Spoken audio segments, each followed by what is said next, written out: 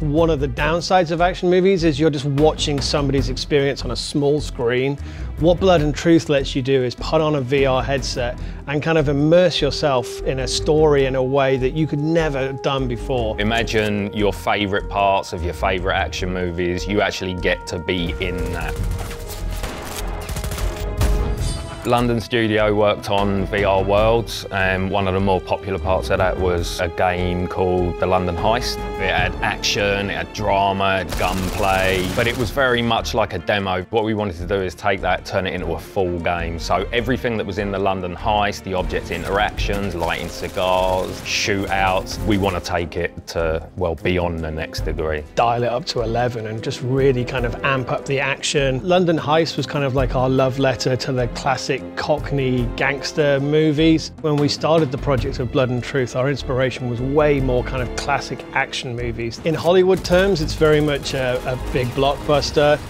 The London Heist was, it was static apart from in the van. Now you can move and shoot, you can dual wield, you can reload as you're doing it, you can plant C4 while you're taking enemies out, you can crawl through vents. Pretty much anything you've seen in an action movie, we've either considered it or we're doing it.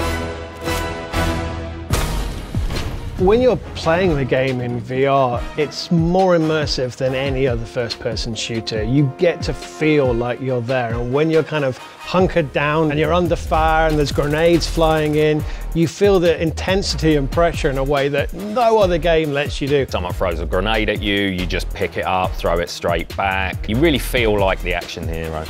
And the moving adds to it in a way that the Heist never did, which is it adds a level of tacticalness to the game, particularly with the strafing between points as well. So you're in the middle of a firefight and you can dodge around, you can actually start peeking around corners and stuff in a way that you just can't do in a normal game. Blood and Truth definitely immerses you in a way that no other action game has done before. It makes you really feel like an action hero. And I think part of the reason for that and reinforces that is the movements you're doing. In your head, you just feel like you're immersed in that game world. When you get your clip and you smash it into the gun, that it just works and it feels right. We've got like fancy reloads you can do, like gun tricks. I mean, there's people in the studio who can throw clips in the air and catch them. So as you get better at the game, it kind of grows with you. PSVR has just celebrated its first birthday. We've seen some amazing games come out in that first year. I think for us, Blood and Truth shows the potential of what could be coming next. I think these bigger, more blockbuster titles that really push the boundaries of what it is to kind of be in VR. It's like a compendium of all the best bits of all the action films and games that we love to play, and we've just put them all together.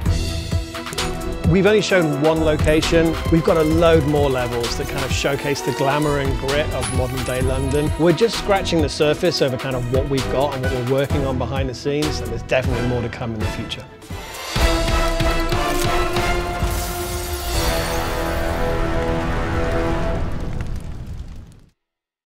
PS4 for the players.